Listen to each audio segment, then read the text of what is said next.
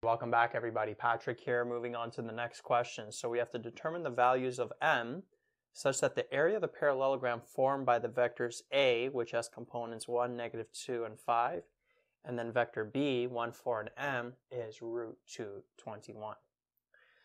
So basically what's happening, to give you a brief drawing, so we got vector A, and then we got vector B, and both of these vectors, if we're adding them, they're forming this parallelogram here. And we got to find the area of this parallelogram. Actually, we don't have to find the area. We're given the area. We have to find this z component of vector B, which makes the area of this parallelogram root 221.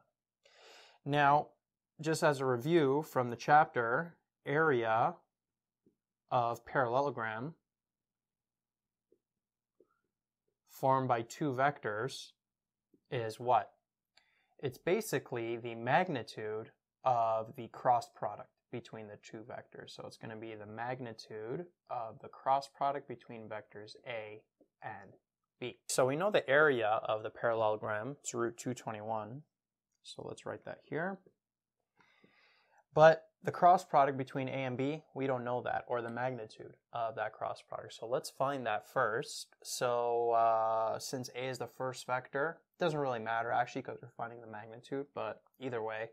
So the A vector we write on top of the B vector, but we start with the middle component. So we got -2, 5, and then 1, and -2, right? We always start with that middle component, then move to the right. Once we get to that z component, we come back to the x component, and then rewrite that y component one last time. Remember, the endpoints here, it's always that y component. And then we write out vector B, starting with the middle component. So we got 4. Here we'll have m, then we got 1, and then we got 4 again. So now we can find out what the x, what the y, what the z component is of the cross product. So starting with the x component, so -2 times m minus 4 times 5. And that would give us what? -2m minus 20. So that is the x component of the cross product. Y component, we go 5 times 1 minus m times 1, which would be 5 minus m. And then the z component, 1 times 4 minus 1 times -2. These two negatives make a positive, so we got 4 plus 2, which is 6. So cross product, x component, y component, z component. So we know the cross product of A and B is -2m minus 20. I'm going to erase this here. Then we got 5 minus m, and then we got 6. But to plug it into this formula here, we need the magnitude of this vector. So notice this is a vector here, x component, y component, z component. So we got to find the magnitude of that. Magnitude of a vector is what? It's the square root of all of the components squared and then summed up. So we'll have -2m minus 20 squared plus 5 minus m squared plus 6 squared.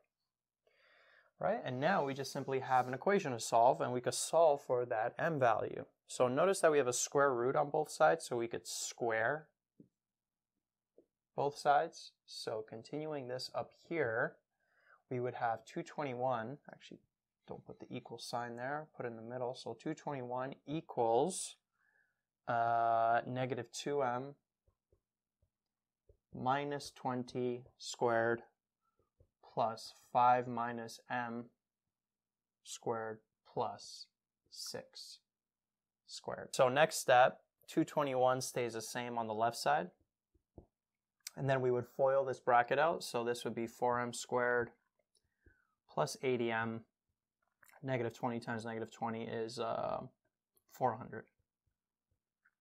Then we FOIL out this 5 minus m, so that would be 25 minus 10m plus m squared plus 6 squared is just 36. And now we can bring this 221 over to the right side. So we'd have like minus 221 on the n, and then we can collect all the like terms. So we got 4m squared plus m squared, that's 5m squared. We got 80m minus 10m, which is 70m.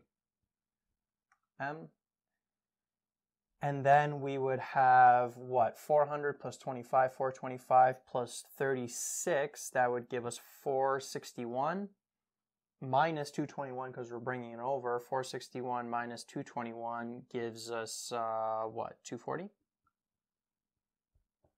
Like that. And then we're just left with 0 on the left side. And I think this is actually going to factor smoothly. You could throw it in the quadratic equation right away if you want, but I'm going to continue this. So I'm going to put a line here. So 0 equals, you could take out a 5 from everything, so m squared plus 14m plus 240 divided by 5 would give you 48, like that. And then what? This factors smoothly into m plus 6, m plus 8. So what are the m values? Negative 6, negative 8. Those are your final answers to this question. So if m is either negative 6 or negative 8, then the area formed by, or the area of the parallelogram formed by these two vectors is going to be root 221. You can actually check your answer, so you could plug in negative 6 here. You can find that magnitude of the cross product, and you will get root 221. Same thing with negative 8. So those two are your final answers.